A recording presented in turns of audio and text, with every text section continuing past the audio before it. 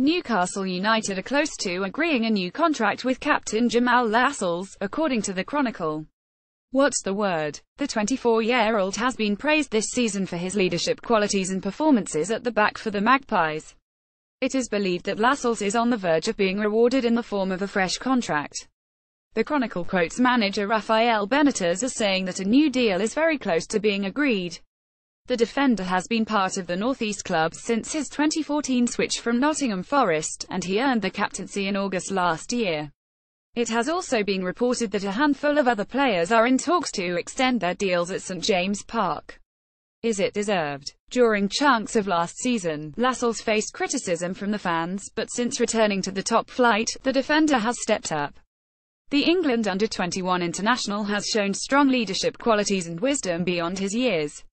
With questions constantly circling Benitez's future, the club are in need of some stability, and having the captain sign a new deal will not only provide that but may encourage others to put pen to paper.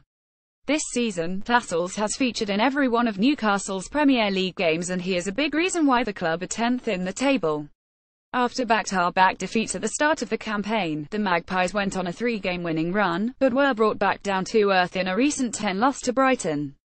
Newcastle will take on Benitez's former club Liverpool at home this Sunday.